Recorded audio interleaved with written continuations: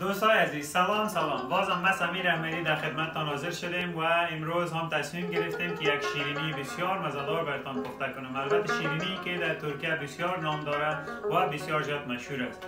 بغلاوه براتون پخته میکنم. شما هم مواد لازمه‌اش ببینید که چی چیزها نیاز است برای بغلاوه و همچنان دیده برین که چه قسم آماده میشه. البته سابسکرایب کردن کانال را فراموش نکنید. با ما همراه باشید. چهارمغز، بوره، پسته، دارچین، مسکه، خمیر بغلاوه.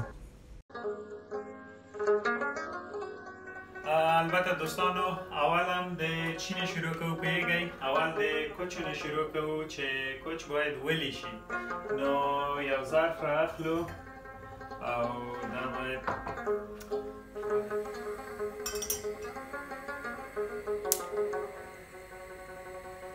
در چالانشو نو بیا هم کوچ و ده وردو که ده که و اضافه کو. اولین کار دیمونگم داره چه کوچ باید ولی شی.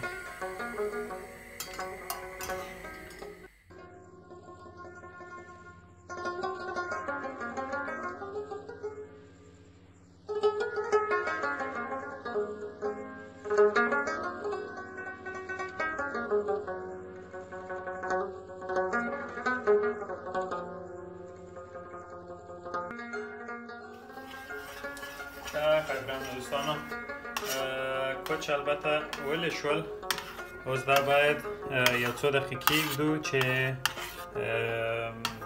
یخ شی. البته در دیمونگه یخ بکردی در ایده آماده دی فقط یک دو چه یا چو دقیقه هم دلتا بکی دو چه یخ شی تقیق کره مونگه خپل نور کارونه تساری که البته چهارمغز او پسته باید به ماشین بنده میده کن.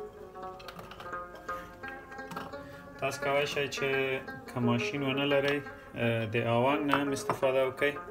آوانگ البته طول افغانی کرو کشتری موجود دی.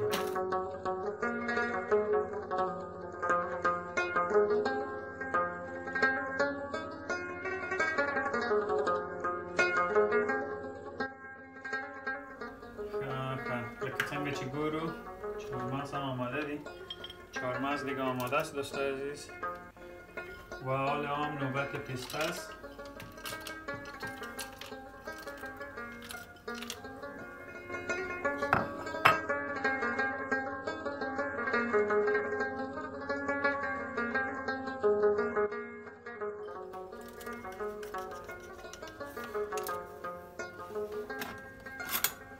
خب پسته و چهارمغز آماده شد. حال دیگه کار اساسی ما رو شروع میکنیم.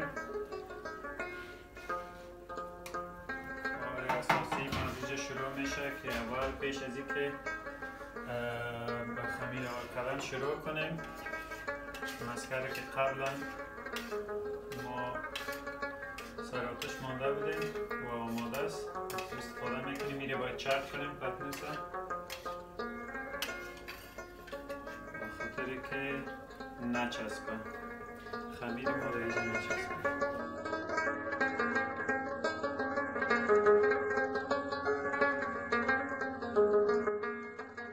خب این آماده شد.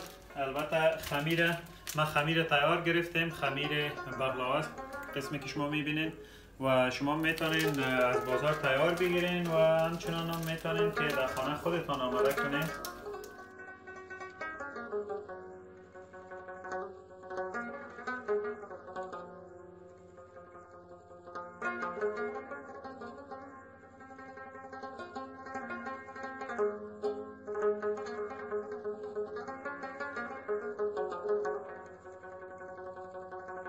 میبینین تیار آماده بدون زحمت دیگه شروع میکنیم کار ما رو. البته بسیار زیاد نازک است قسمی که شما میبینین. اگر در خانه آماده میسازین اما تو باید نازک باشه. از یک سر شروع میکنیم. این تو باید خوب دمی کنجا برسن.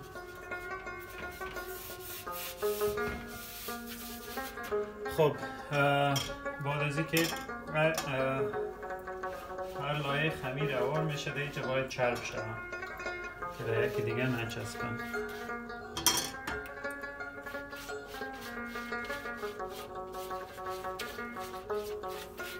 بسیار دیگه از کار خود باید لذت ببریم. بسیار یک کار آسان است، سخت معلوم میشه. اسمی که شما میبینید نه، از هر چیزی که شما انجام میتین باید لذت ببرین. البته باید بگویم من خودم که ایره آماده میکنم یا قسمی که من یاد گرفتیم 15 پارچه از ایره بدون از اینکه پیستا و چهارمغز ریخته شود بهش اوار میکنیم سر به سر. فقط بعد از هر بار اوار کردن باید چرب شود.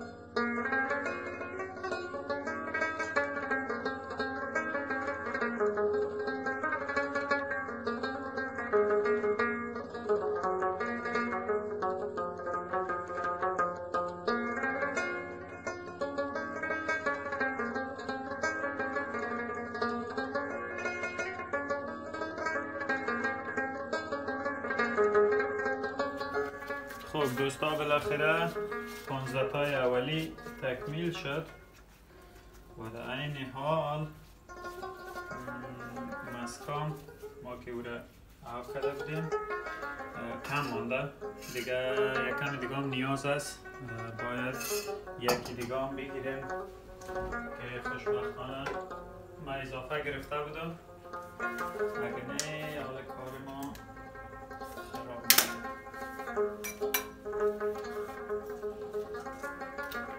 بخاطر که قسمی که خودتان میفهمین یک چیزی است که بسیار دیگه هم چرب است هم شیرین است. البته همیشه خورده نمیشه دیگه، بعضی وقت پروا نداره. خیر اگه آدم یک کمی بدپریزی کنه نوش جان کنه همیشه وقت باز خوب نیست، خصوصا هم کسایی که زود چاق میشن و چاق هستن باید همیشه نوش جان نکنن. باید کم زود شور بتیم بخاطر که بسیار زود میسوزن.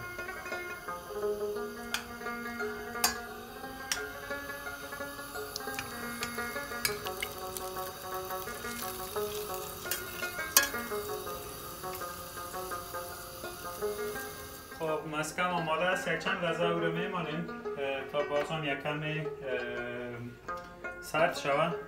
اینجا دیگه بعد از اینکه 15 لای ما پوره شد میگیریم اول پسته را خوب سعید به هر طرفش میرسانیم.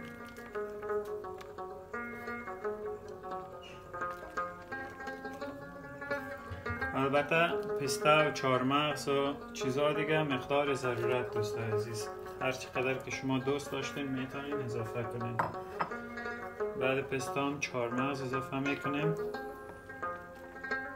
البته زیاد کلان نباشه.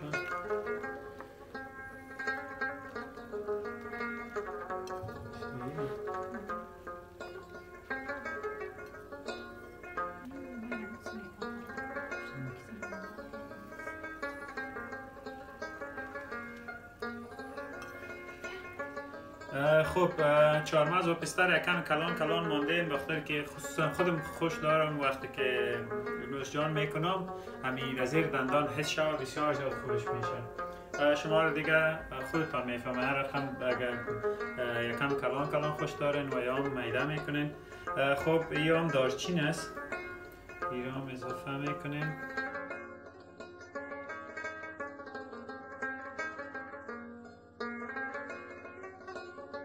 خب دارچین هم اضافه شد. البته که زیاد کسا دارچین دوست ندارن اضافه نمیکنن، اما خوشمزه میسازن. من خودم خوش دارم از این خاطر اضافه کردم.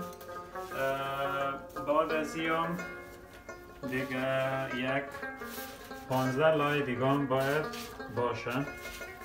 خب مسکه ما دیگه انشالله که آماده است، سرد شد تقریبا. اگر خواسته باشین کارتان یکم زود پیش بره میتونین این قسمی هم انجام بتین. خب قسمی که همه ما میفهمم تو که مزه‌دار است بغلاوه، اما تو یکم ظریفکاری هم کار داره، یکم اول، اما به زحمت نیست دیگه، مزهش بسیار زیاد خوب است.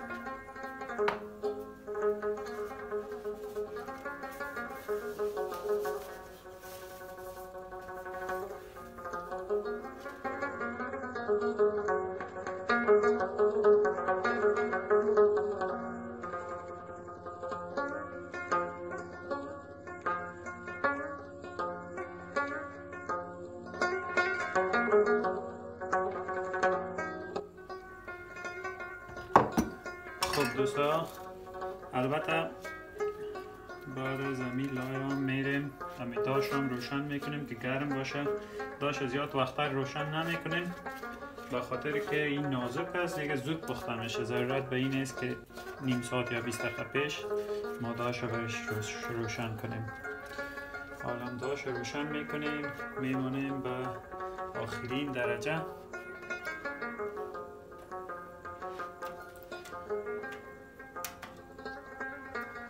خب تا که داش گرمیه دیگه کار ما و شما انشالله که از اینجا خلاص میشه.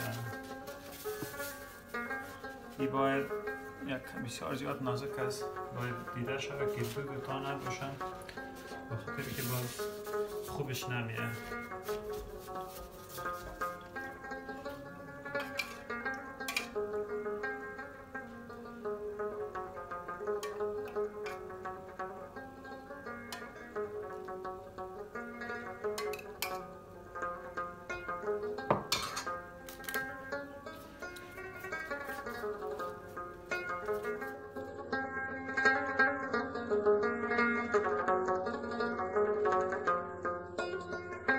دوستا قسمی که میبینین کار ما تمام است. 15 لای از این خمیر اول در زیر رفت و بعدا هم پیسته و چهارمغز اضافه شد و بعدا هم 15 لایش در سر از او آمد. حال کاری که مانده ایره ای بغلاش باید قیچی کنیم و در سرش یکم مسکه که اینجا مانده ایره اضافه میکنیم و البته پیش از اضافه کردن از او ایره باید قیچی کنیم. قیچی نه، چی میگه دوست عزیز؟ ایره باید برش کنیم هر رقمی که خود ما خواسته باشیم، 3 کنجه و 4 کنجه رقم که شما دوست داشته باشین و بعد از او هم این مسکه اضافه میشه و داخل داش میره دیگه. دیده بریم دوست عزیز. خب دوستا، برش کردن بغلش خلاص شد. حالا هم اینی ظریفکاری دیگه اش مانده که هر قسمی که شما خودتان خواسته باشین میتونین برش کنین.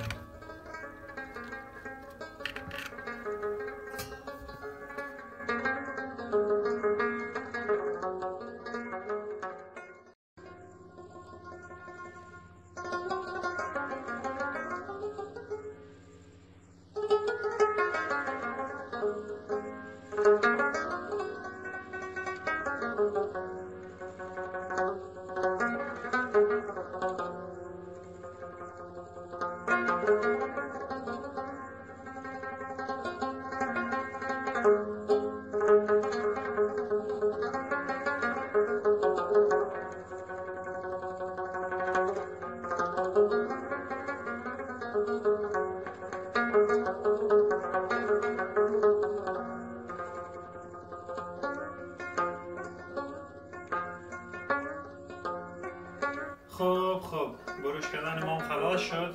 کار یکم مشکلش به خاطر از این یکم مشکل بود که امکان داره که در وقت بروش کردن از پیش آدم خراب شد، اما شکر خدا که نشد. حالا این مسکه که باقی مانده به سرش اضافه میکنیم. شما هم دیده برین دیگه داشتم دیگه خوب گرم است. بعد از این مسکه رو اضافه کردیم میره در داش. البته بعد از او ما یک کمی کار داریم، میفهمین چی کار است. او هم یه است که بوره را باید در سر گاز یا اجاق بانیم که او شود بوره. شربتش باید جور کنیم. وقتی که بخیر پخته شد آماده شد، اما شربت بوره را باز در سرش اضافه میکنیم که همون شیرین و مزه‌دار شد.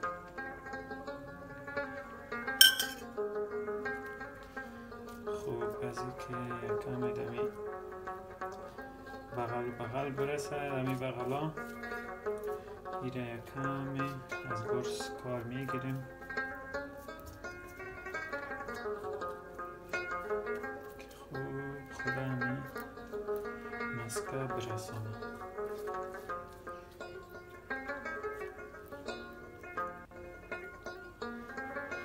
و هم شد کار ما از اینجا خلاص. میبینین از امیاله اما تو طرف آدم خنده کرده میره، اما تو مزادار معلوم میشه دیگه. ایره میمانیم در داش.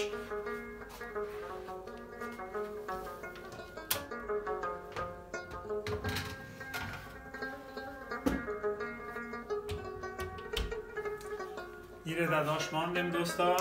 حالا یک کار دیگه ما مانده این است که بوره را باید او بسازه. بوره را در سر گاز بانیم که شربت شما را شما میگیریم. خب این هم شد و اجاق روشن میکنیم. میمانیم یک گلاس یا یک پیاله را میگیریم. 1.5 پیاله از این او باید این دیگ ریخته شود و 3 پیاله بوره تا که یک شربت نمک شیرین بوره آماده شود.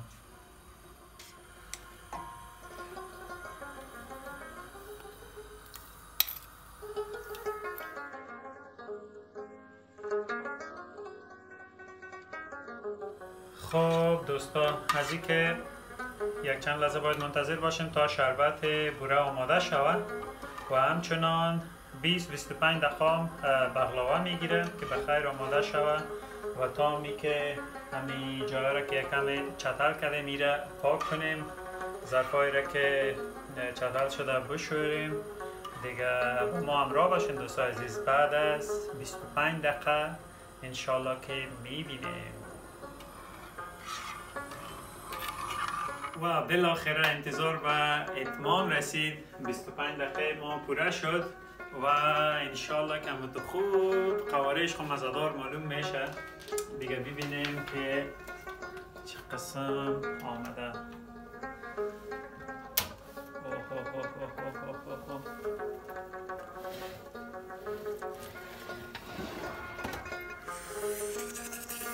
بسیار مزه‌دار معلوم میشه.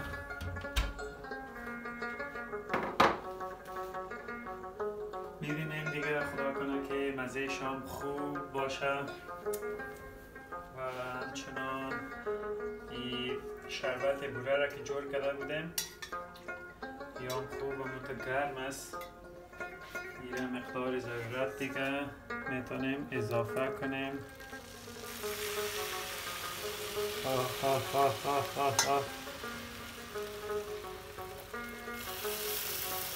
البته باید بگویم این رسیپی یا طرز تهیه بغلاوه از بیادر جان بزرگ ماست. البته دی عبید جان رسیپی ده گورو بچه صحیح رغله کنه.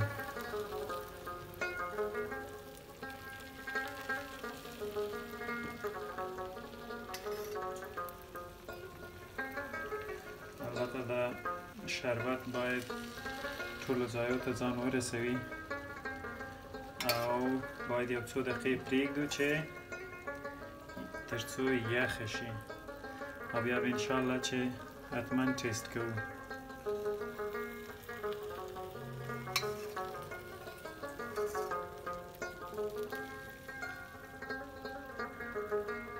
این هم دومره کافی ده شربت او د ډیزاین دپاره کولی شئ د هر شي نه استفاده وکړئ. البته ما خپله د پیستې نه پیسته میده شوې ده نو دغله کولی شئ چې دا چې ښایسته ښکاره شي استفاده وکړئ.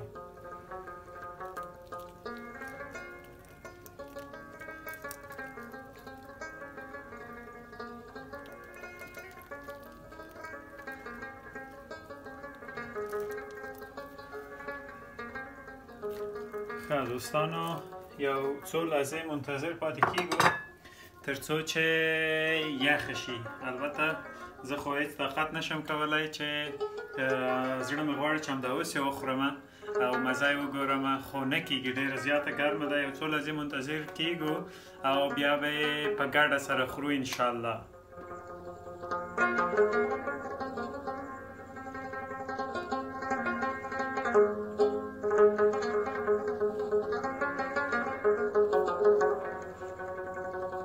بالاخره دوستای عزیز واقعا که یک چیز بسیار مزه‌دار آمده و میفهمم که دهن کلتان همیال دیگه او کده دیگه. خیر از طرف شما من مزهش میبینم و مزهش بر شما میگم که چه قسم آمده. خدا کنه همین قسم که قوارش خوب آمده مزهش هم همونطور مزه‌دار باشه دیگه. واقعا بسیار زیاد مزه‌دار است، همه چیزش تکمیل است. اگر شیرینیش بگوین، اگر پخته شدنش بگوین، از هر لحاظ عالی آمده قسمی که شما میبینید دیگه. خدا کنه که از دیدن ویدیو لذت برده باشین و همچنان یگان چیز یاد گرفته باشین. ما من ویدیویی که میبینم ازش یاد میگیرم. انشالله که شما بپسین همچون بغلاوه مزه‌دار و اگر خواسته باشین در آینده همچون ویدیوهای خوب ببینین، ویدیوهای مفید ببینین رنگ و رنگ، میتونین چینل ما رو سابسکرایب کنین و بر ما کامنت بگذارین، لایک کنین ویدیو را، شیر کنین با دوستایتان و با ای که بازم در خدمتتان حاضر میشم. شما را به خداوند یکتا میسپارم. خداوند نگهدارتان.